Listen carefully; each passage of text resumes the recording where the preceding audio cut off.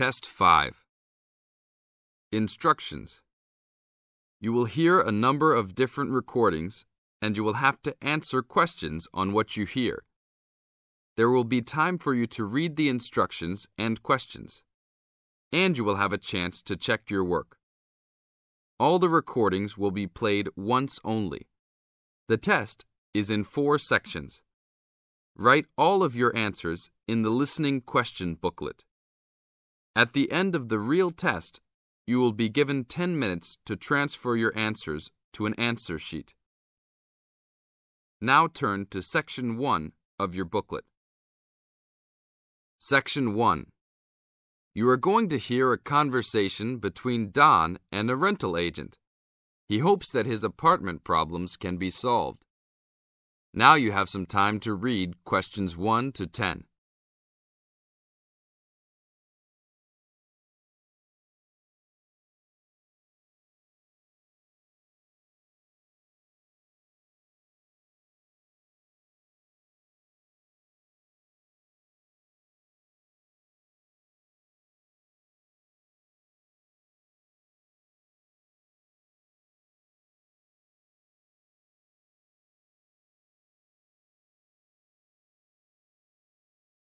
Now listen carefully and answer questions 1 to 10. Good morning. I am a rental agency. How can I help? Oh, hello. I'm ringing about some problems I'm having with my apartment. Yes, of course. If I can just get a few details first. What's your name? Don Chester. How do you spell that? Chester. Okay. And the address? Apartment 4, 18 Ruby Lane. Ruby Lane. And that's in... In Newbridge. Oh, yes. I know the one. Could I ask how long is the lease? It's for a year. And you moved in on... Last week. On 24th May. Good, thanks. Now, what are the problems you found? Well, nothing too serious, but a few things that have been building up over a few days. Yes, of course. Well, the first thing is the fridge. The seal on the door is decayed, and we have a small child and need to keep milk cool, so we need to get that done straight away. Okay, that's the fridge for immediate repair. And then there's a little problem with the gas water heater. Uh-huh. The switch is broken. Right. It's not serious and we can still use it. But if you can send somebody over in the next couple of weeks or so, that'd be great. Okay, I've got that. Then we're worried about the front windows. Are they broken? No, but there are no blinds on them. And with privacy these days. And when would you like those done? Oh, it's not really urgent. But there are only thin curtains on the windows, and people are walking past. Yes, we'll have those done for you by next week, don't worry. And then there's the front door lock. It's getting quite annoying. It often jams and we sometimes have to fiddle with it for minutes before we can get in the apartment. I'd really like to get that fixed up right away. That's no problem. And then the last thing is the shower curtain. It's torn. Oh, right. We can get a new one and have it to you in the next week, if that's all right with you. Yes, that's okay. Anything else? No, that's all. Okay, fine. What we'll do now is get someone over to you this afternoon if you're home. Well, I'll be out for a short while. Okay. Tell us your preferred times. Well, the best time is about 2 o'clock. I'd have to check that with him. And if he can't get there then, what would be your second preference? Oh, any time up to 6 p.m. would be fine. Okay, I've got that. Great. Thanks very much. That's fine. Thank you for calling. Goodbye. Goodbye. This is the end of Section 1. Now you have half a minute to check your answers.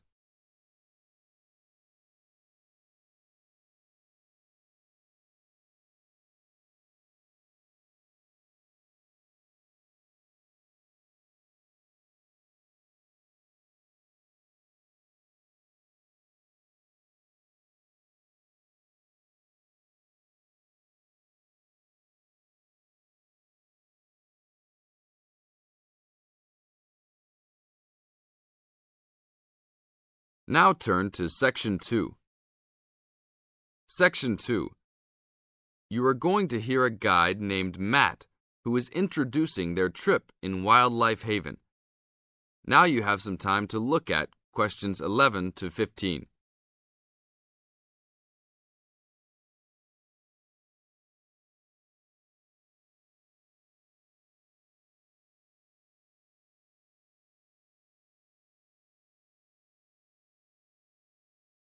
Now listen to the first part of the introduction carefully and answer questions 11 to 15. Well, good morning, everybody. My name's Matt, and I'm one of the 3 guides here at Wildlife Haven. Our job is to make sure that you all have a great time here with us and go home feeling happy and relaxed. As you can see, we're away from the city in a remote area between a national park and the sea. To encourage you to relax, there are no radios or TVs, and the only phones and newspapers are in the office. So, if peace and quiet is what you've come for, this is the place to be. From your cabin on the hill, you'll find you have the national park behind you, and you can look out from the sea from your front balcony. Your luggage will be unloaded from the bus and taken to your rooms in a few minutes. Once you have picked up your key at reception, please locate your room and check that all your luggage has arrived. The daily program here at Wildlife Haven is flexible and only as demanding as you want it to be. You should each have a brochure setting out the facilities and various walking tracks you can take. And on the bus, you are given a green sheet setting out a number of group tours in the coming week. If you want to join any tour, just write your name and room number on the relevant sheet along the wall here.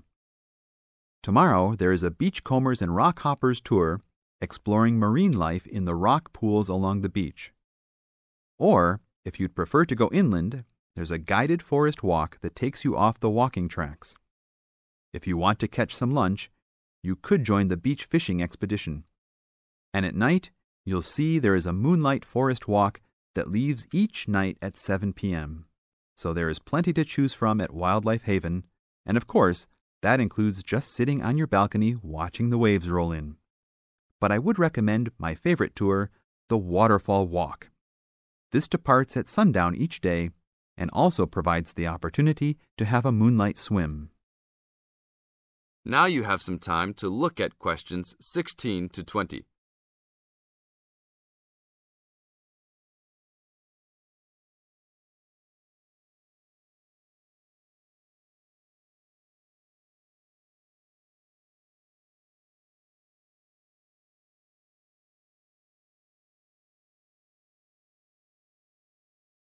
In the second part of the introduction, you are going to get some advice from Matt. Listen carefully and answer questions 16 to 20. You've chosen to visit us in January, which is one of our hotter months. And although you may be tempted to wear a minimum of clothing, you should always take precautions against injury, particularly in the national park. This includes sensible footwear. You'd be surprised how many of our guests ignore this advice and end up being sorry. And socks are a good idea too. And even though you might be under trees a lot of the time, it's a good idea to wear a hat in this hot climate. There's no need to be too concerned about walking in the national park, provided you use common sense. It's true that there are poisonous spiders in the park, but they are really more frightened of you than you are likely to be of them. I should also warn you against eating any wild berries. Some are edible, but you should avoid them all. We'll provide all the food you can eat. Well, that's about all for now. Dinner is from 6 to 8 p.m. in this building. This is the end of Section 2. You now have half a minute to check your answers.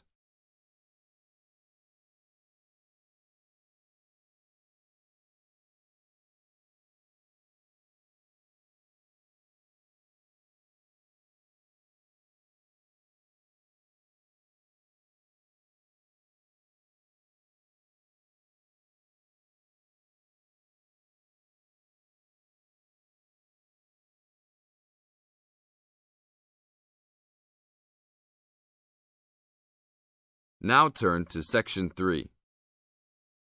Section 3. You are going to hear a conversation between Bill and the counselor. You now have some time to look at questions 21 to 25.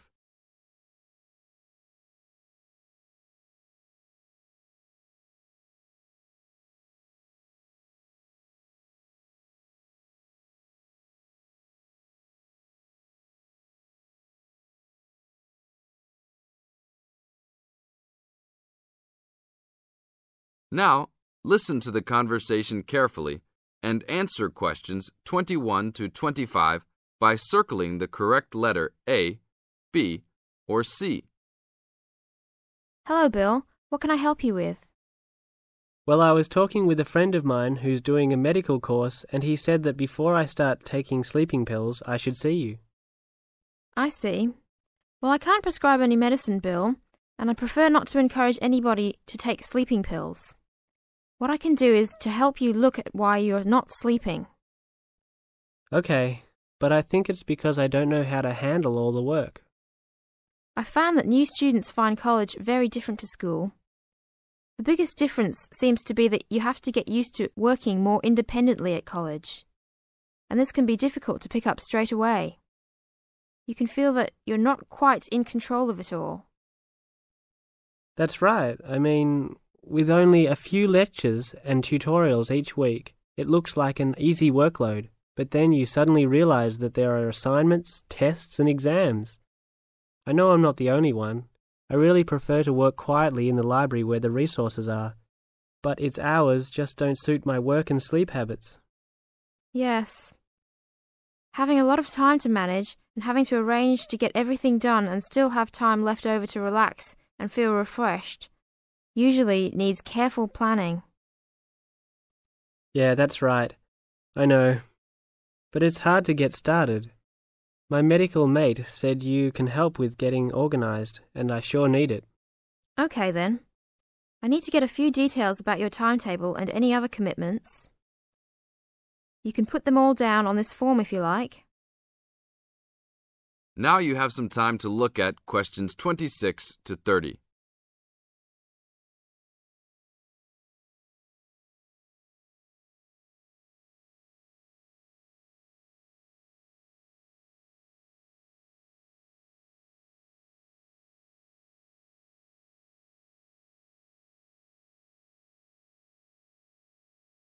Listen to the second part of the conversation and answer questions 26 to 30 by completing the notes below.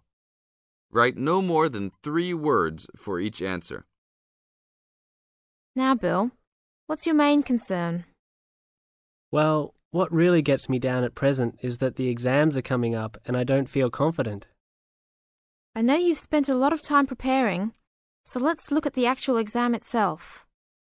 No matter how much preparation you do, it doesn't really count if you don't plan how you will time yourself to ensure you get to answer all the questions. Usually there will be some guide on the exam paper that will tell you the relative importance of each question, its contribution to your total mark. I see. So if I feel organized at the start, I can be more confident. Exactly. So once you've worked out an overall plan, and this can be done quickly, you need to make sure you know what each question is asking you to do. As a marker, I know what answers I expect to a question. Then you need to address the question, not just write down what you know and hope the marker will appreciate the hard study you've done. Yes, that's important. I can see that markers are looking at the questions, not trying to guess what we know. Yes. And the third point to keep in mind is that even if you know the topic well, you should leave time to go back and check your work for content. There may be an important point you have missed, or not explained as much as you wanted to. And at the same time, you can look for errors, including any obvious ones in grammar. Okay, thanks. It's really simple in many ways, isn't it? This is the end of Section 3. You now have half a minute to check your answers.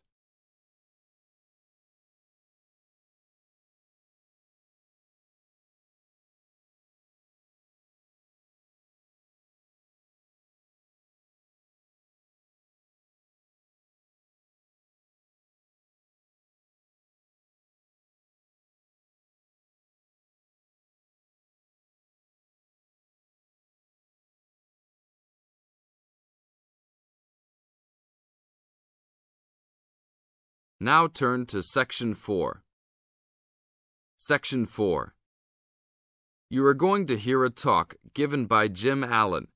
He is going to share some of his findings of his research. Now you have some time to look at questions 31 to 40.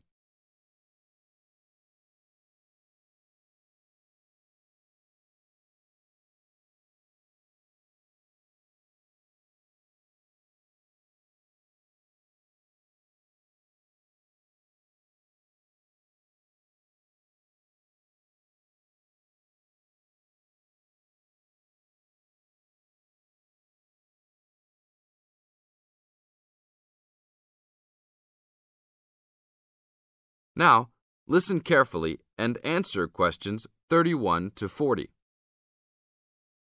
Good morning. Today we'll be hailing from Jim Allen, who will be sharing some of the findings of his research project from last term. Jim. Thanks.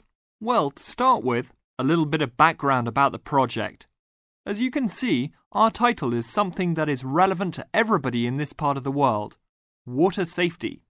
These days, there's a lot more to water safety because of the increasing number and range of boats and other things people use on public waterways. I'd become interested through reports on radio about the number of incidents involving small powerboats and individual watercraft such as jet skis. It seemed to me that because these craft were essentially recreational and didn't require licenses to use, there was very little opportunity to influence the users towards being safety conscious. So, I decided to make this the focus of the project.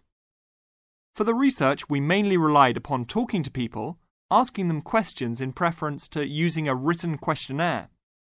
We interviewed a wide range of people at a number of popular swimming locations over 2 consecutive weekends and asked them what they'd observed or experienced themselves.